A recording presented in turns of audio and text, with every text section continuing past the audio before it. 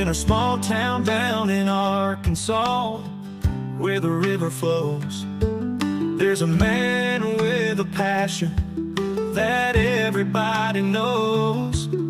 He's got a collection that'll make you stare. Vintage pocket knives laid with tender care. Howdy, howdy everybody. Welcome to HT's EDC, coming at you from the front porch this morning. And without further ado, we will show you this lovely lady, Miss Abby. She is in her spot this morning, choosing to be on my right hand side this morning by my feet this morning.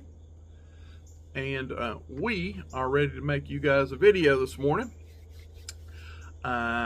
We have 3 new knives that have came into collection, and go ahead and rip the band-aid off. Yes, we have another gift from the community. I kind of warned you guys yesterday. There was a lot that came in starting back maybe Thursday or Friday of last week, and there is just no way I can run all of it out on a Thankful Thursday. So we are breaking it up. There's going to be like 2 or 3 days of gifts that have came in from you guys. And I say, I cannot say I'm sorry for that. It does get somewhat uncomfortable, a little embarrassing, like all you do is show gifts on here and stuff that people sent you. Well, folks, people send it in, and I am overwhelmed and just blown away when that happens. Evidently, they see something in my channel, and they send this stuff. And, folks, the least I can do is come on here and say thank you and do a video. I want to show off the new stuff that has been sent in.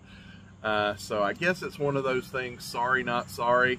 I don't want to come across as just, you know, like a brat that just, you know, gets all this new stuff. But especially this week, and it is not all the time, folks. It is not every week that I get something from the community. There's sometimes there's 2 and 3 weeks in there before something will come in. This particular week, it has been heavy, and I'm not gonna not come on here and say thank you and show these knives. I'm just not. So there's where the sorry, not sorry comes in. I'm gonna make a video, and yeah, so there's that. I am not a spoiled brat. I am not pining on here that I know of. Hey, send me free stuff. Send me this. Send me that. People do it out of the goodness of their heart, because that is what this community is about. And I'm not going to be a jerk on the other end and say, no, don't send me that. I don't want it. I don't want your blessing. Who would do that? That's not the right thing to do either. But anyway, it has been heavy this week. I'm going to have several videos showing off some of this stuff. And yeah, it's one of those sorry, not sorry. But anyway, this one has came into me from Brother Peter. I call him Pete. We're friends now, so I shorten it up to Pete. He signs his name when he's talking to me with Pete, so I think that's good. I think that's copacetic. But anyway, Brother Pete is just a big person in our community. He follows a lot of us content creators. He is an OG horse trader. I know he has pulled off. We were talking about it yesterday. I actually had the opportunity to talk to Pete on the telephone. I wanted to personally thank him for some of this and get to know him a little better. But he has told me, and I'm not going to name drop on here, but several of you guys, and there's videos out there that they discuss Pete and what they've got from Pete and traded with Pete. My point is, he is a frequent flyer in the community. He's an old school horse trader, which I love. I think that's awesome. But Anyway, Pete watches my videos, obviously, and he noticed two different things. Number one, HT likes them biggins. He knows that I am kind of the resident big knife guy in the community. That is my speed. I love them. And he recognized that from my videos. And two, he knows I am really amping up my Remington Bullet collection right now. I am bringing those into the collection. I am looking for them. They're on my radar. And he has seen that I've been trying to collect these old Remington Bullet knives. Well, that was the perfect storm for him to gift me these three knives, because he told me the backstory that he found these knives at a gun and knife show about 15 years back, and he thought he would like them. They look great. Obviously, we'll see that in a minute. These Remington knives are just beautiful knives. But anyway, he thought he would tote them, that he would like them, he would carry them, and when he got them home, they were just too big for him. In talking to Pete, he kind of likes more of a medium size, I'd call a medium size knife, more of your canoe / Saudi Junior, 3.5. The knives, he didn't list those two, but I'm just using them for size reference. But he likes about a 3.5 to 3 3/4 inch knife. That's his sweet spot. And as you are going to see here in a little bit, these are considerably north of that. So his I guess loss, it's not a loss, because yeah, he enjoyed them and he was able to pass them on to me, but it's my gain. He said they were just sitting around in his collection collecting dust. He was not going to tote them, and he's watched my videos and seen how I loved big knives and I loved Remingtons, and the light bulb went off. I need to reach out to HT and see if he'd like to these three knives. And yes, I do. Yes, I would. I would absolutely take those off your hand, Brother Pete's what I told him. And here they are. And by the way, just a tidbit note, Brother Pete is a fellow Arkansonian. Come to find out, he is like 2.5, 3 hours north of me, up in, well, I won't name the city he's from, but we'll leave it at, he's about 2.5, 3 hours away, right here in the Stone. So that is another cool factoid. Me and him may actually be able to meet up. We talked about on the phone, maybe do a meet and greet. But anyway, he is kindred Arkansas spirit, and so that's a cherry on top that it came from a community member that's a fellow Arkansonian. How about let's show a knife, HT? So the first knife I'm going to show you comes in this box right here. Remington on the front. And if you guys want to pause that, there is the model number, which is R1253. And all these knives, they come with the little plastic baggie, the warranty information, the whole nine still in the boxes. And this knife that we're going to talk about first is the 1253, or the Guide, the Remington Bullet Guide. So we will put this box up and we will finally show a knife. And we will get this big hunking thing open.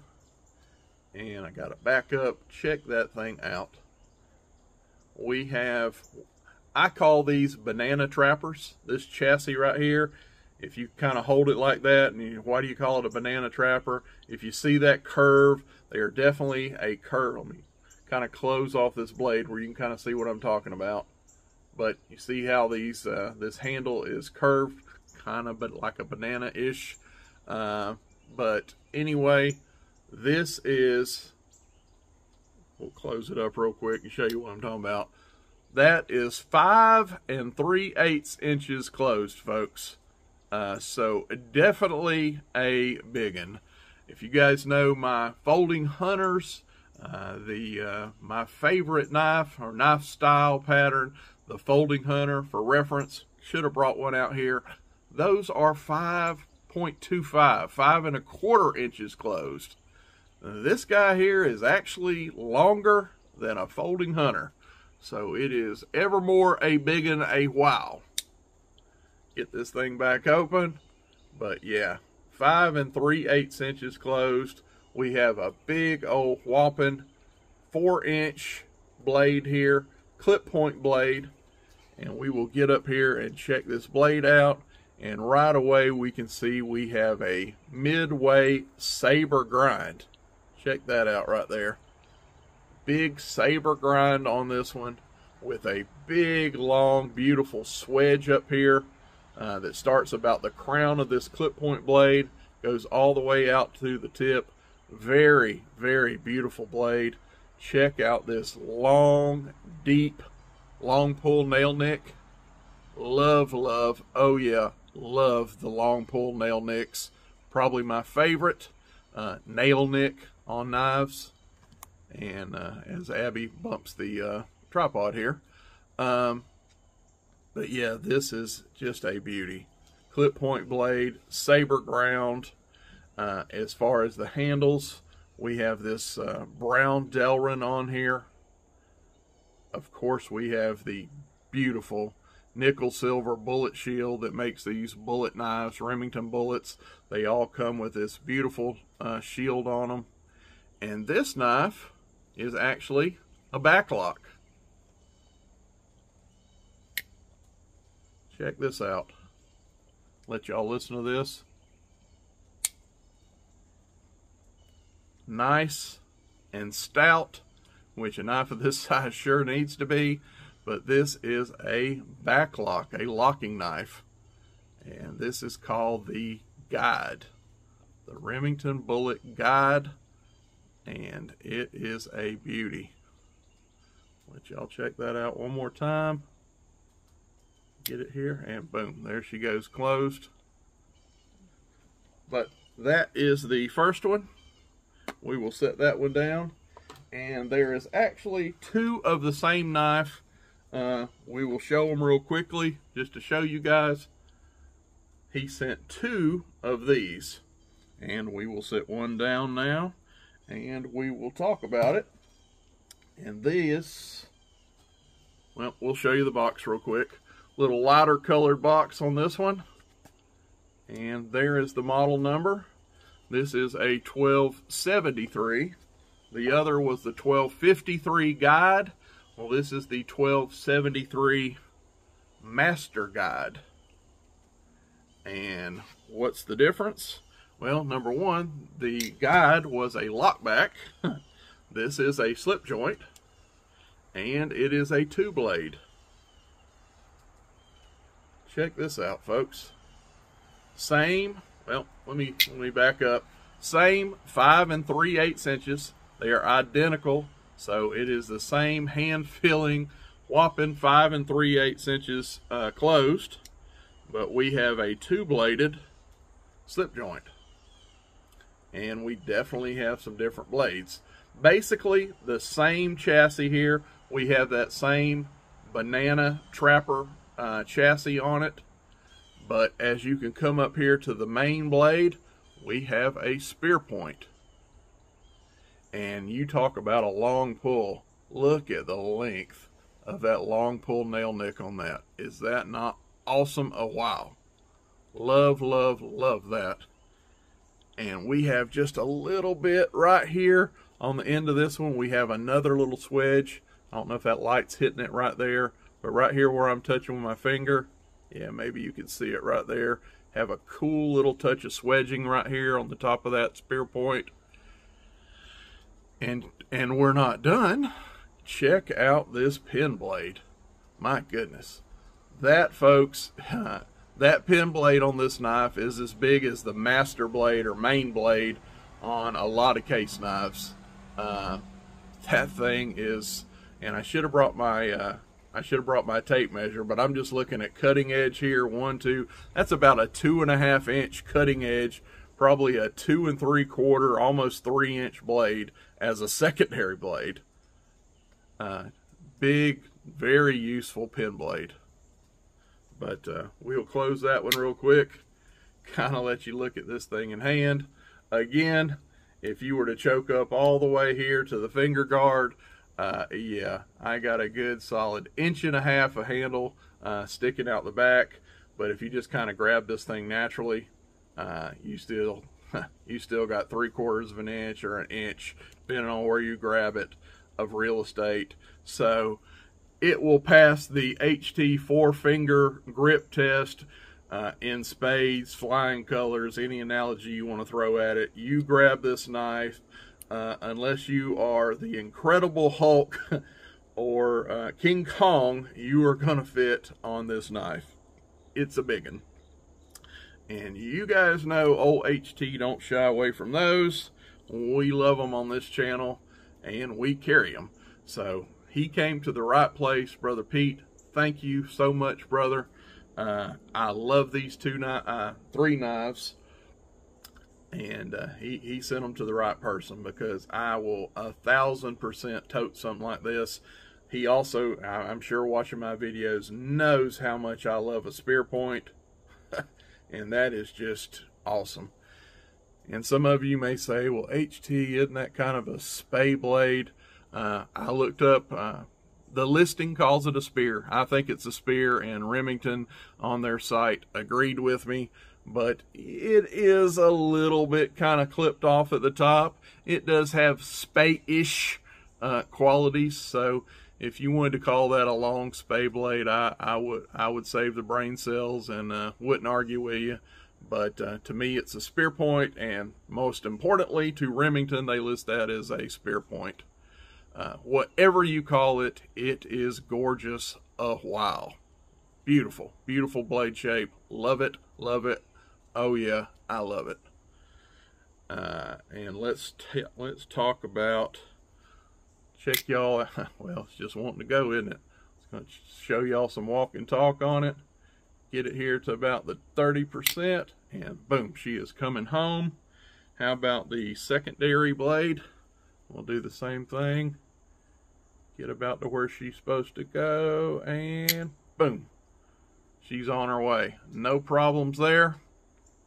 What we did have though, I was telling Brother Pete about it on the phone, is we had one of these that had a centering problem on this guy right here.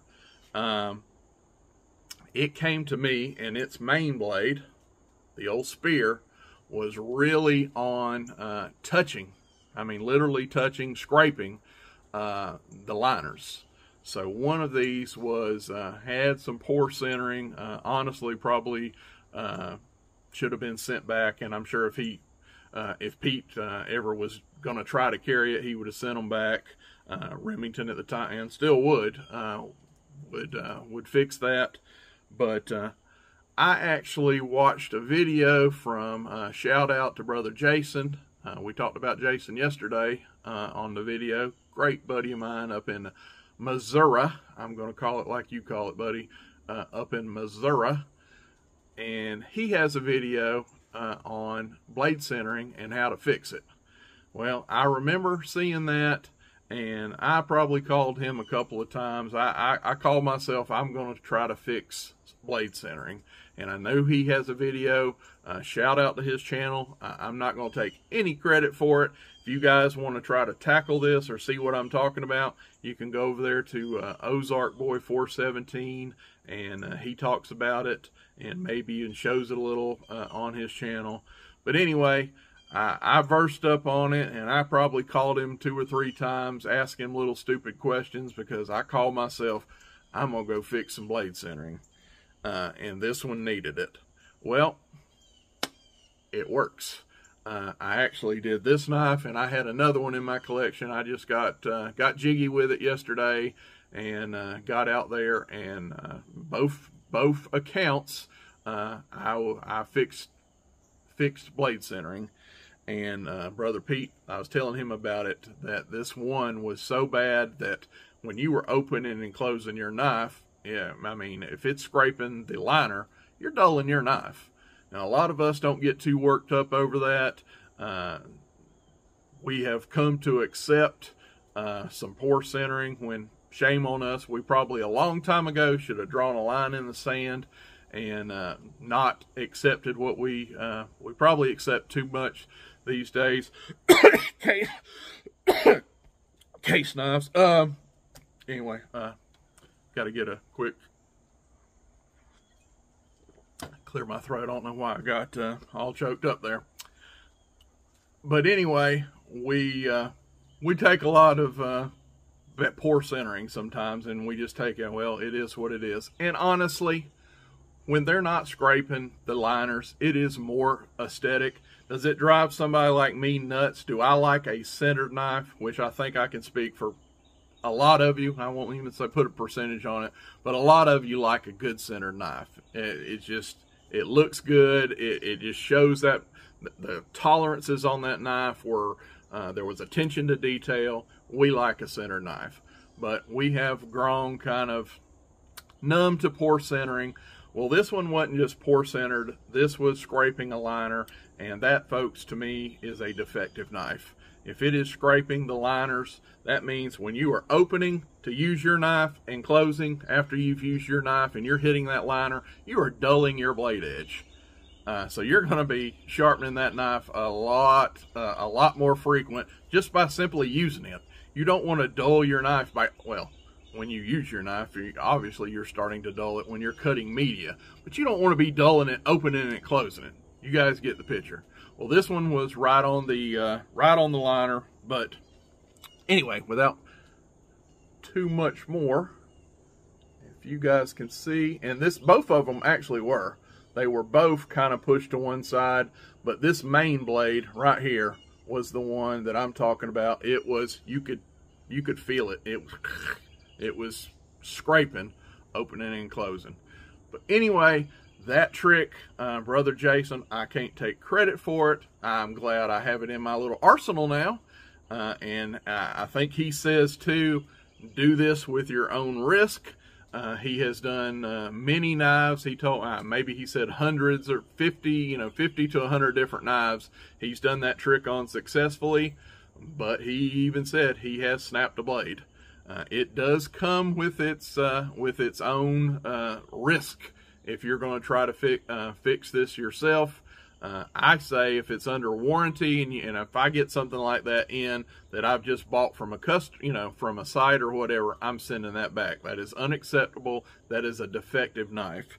Well, this one was sent in to me from as a gift, and I got the kahunas, and I got my pride, and we went out on the back porch, and it works. It does work. So just a shout out to Jason for that tip, and sorry, buddy, to have bugged you so many times with phone calls and silly questions, but I was nervous. It was my first time. He was very gracious to talk me through those, talk me off a cliff. HT, do this, do that. If you follow what I showed you, it's going to be fine.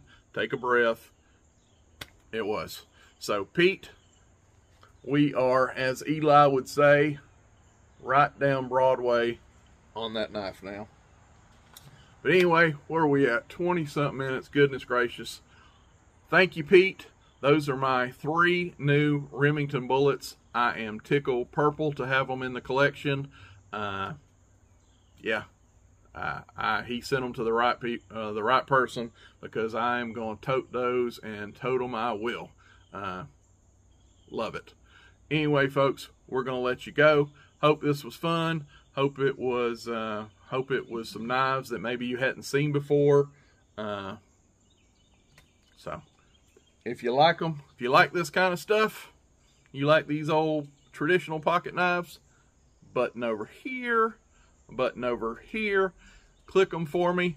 The one over here, if you like stuff like this, there's going to be more of it. You came to the right channel. If you're watching us for the first time, tell a friend about us. We love these traditional pocket knives, and we try to upload daily. Deer season's coming up. It might not quite be daily, but most of the rest of the year, I'm going to be out here doing this every single morning. We love you guys. Thank you for watching. For me and Abby, we're out of here. God bless. Buck knives gleaming under that old torchlight. He'll tell their stories deep into the night. Reviews and torture tests, it's a sight to see. HG's